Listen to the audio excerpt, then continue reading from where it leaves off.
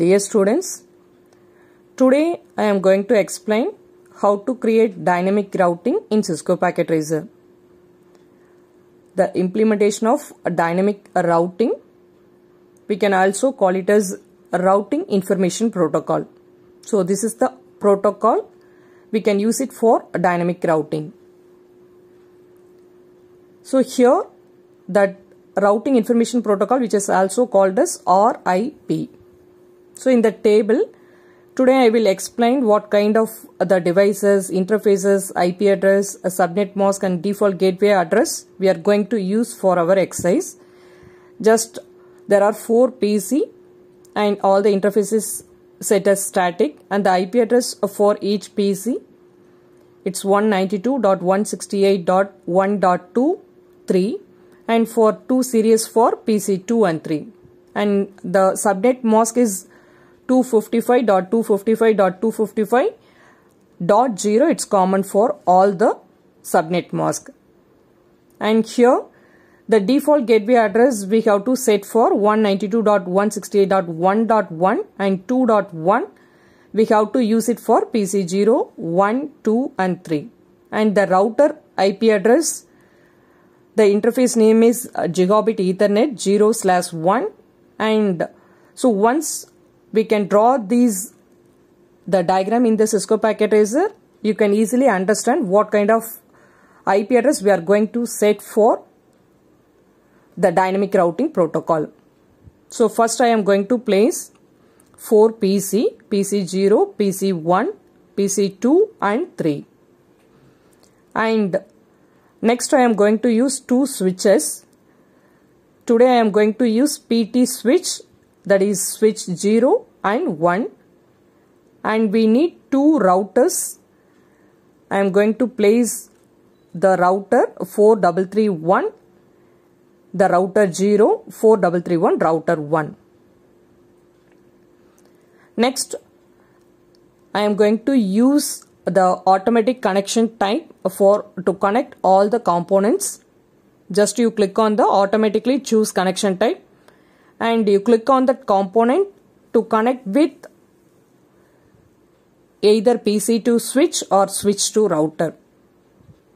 So the purpose of automatically choose connection, by default it will be enable what kind of interfaces we have to connect for each component. So that is the main benefit of automatic choose connection type. We can use it for any kind of exercise, right?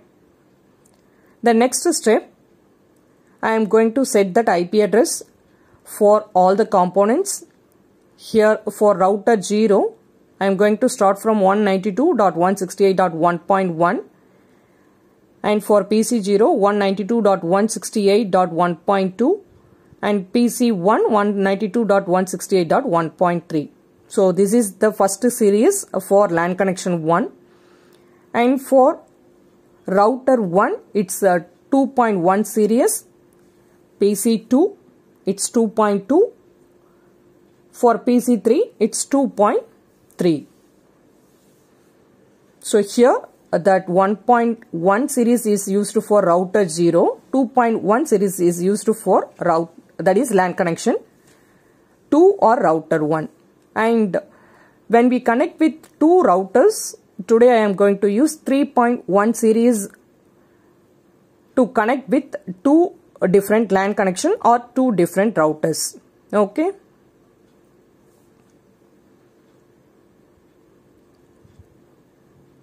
So the next step, we have to set that IP address for all 4 PCs. Here just you click on the PC 0, go to desktop and select IP configuration, and here the IP configuration, the interface is static, and first PC 0 IP address, subnet mask and default gateway address is 192.168.1.1, and for PC 1, the PC 1 IP address alone it will change. The remaining IP address we have to set as it is what we set for PC 0.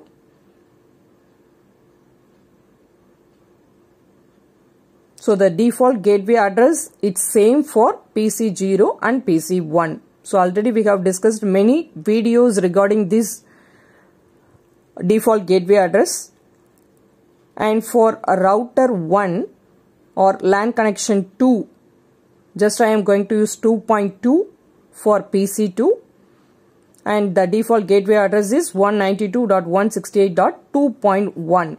So that's its IP address. It's going to connect for PC2, and the same kind of IP address we have to set for PC3.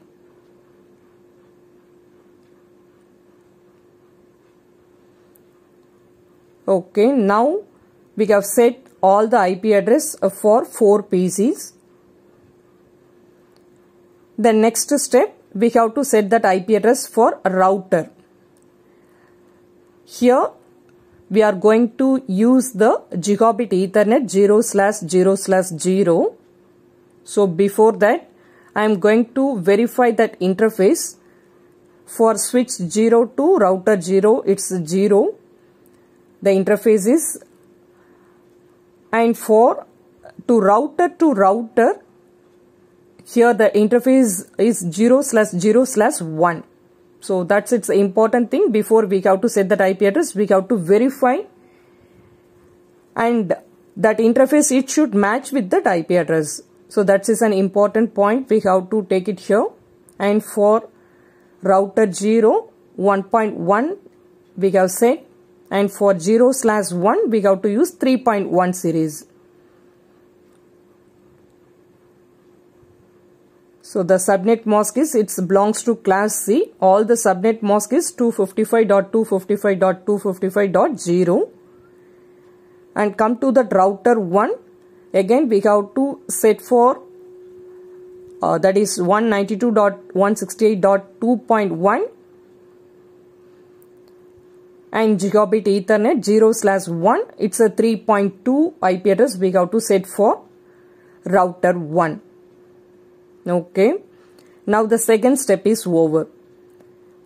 The third step, before that I am going to place the message, whether it's the message it's able to communicate with the PC to router or PC to PC or PC0 to LAN connection 1 or 2. So here when I try to send the message with 2 different LAN connection, that is PC0 to PC2, the message is failed. So for that, now we are going to configure the dynamic routing. So RIP. So we can, with the help of RIP protocol, that is information routing protocol, routing information protocol, we can create a dynamic routing, right? So here, that is router 0 series, it starts from 1.0. So just you type that IP address and you click the add button. The next one, 3.0 series, it's used to connect with the router 0 to router 1. And go to settings and click save. The same thing you have to do it for router 1. Just you click on that RIP and type 192.168.2.0. So that the starting IP address is 2.0. It's followed by 2.1, 2 and 3, right? So here 3.0, it's used to connect with 2 different routers, and go to settings and click on save button. Okay. Now we have completed all the process and set that IP address and completed all the configuration. Now I am going to verify that whether we can able to send the message from PC0 to PC2. Now the message is failed. So because as I said earlier, it takes few minutes time to configure and the background process is still running. So within few seconds we can able to communicate with router 0 to router 1, right? Now when I try to send the message from PC0 to router 1, it's successful. Now PC0 to PC2, the message was successful. So the same thing I am going to verify in simulation window. So now we have set for 2 messages. So that first message I have set for PC0 to router 1, and for second message I have set for PC0 to PC2, right? So that 2 messages is passing now. Now that the router 1, it sent that acknowledgement to that PC0.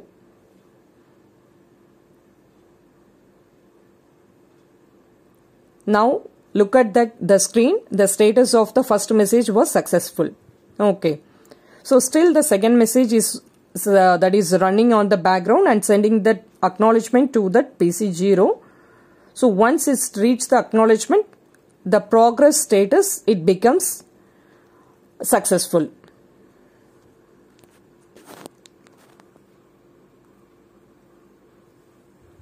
Okay. Now the second message also successful, and we got that the acknowledgement successfully from PC2 to PC0. So in this way we can create a dynamic routing in Cisco Packet Tracer. I hope this information is helpful to you